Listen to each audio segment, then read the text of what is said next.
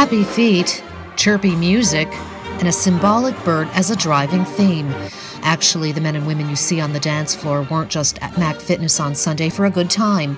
They were there to raise money for an organization known as the Rainbird Foundation. The Madison, Wisconsin-based agency works to end child abuse across the globe and develop partnerships that unify people in the cause. The Rainbird Foundation has been in existence for about 5.5 years now, and what we do that we found was a hole in the issue was generating public demand. And we have found that our largest untapped resource is the public. And when the public gets involved, children get saved.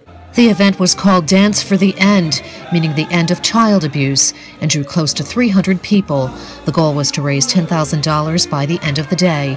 The fundraiser included open dance floors, demonstrations, dance lessons, a silent auction, and live music by popular Hudson Valley bands like the Saints of Swing. And when I heard about the opportunity to work as a committee member to plan this event, I thought it would be a great idea. Puts my different loves together, and I really think this work makes a difference in the world. In Kingston, I'm Paula Mitchell for HVNN.com.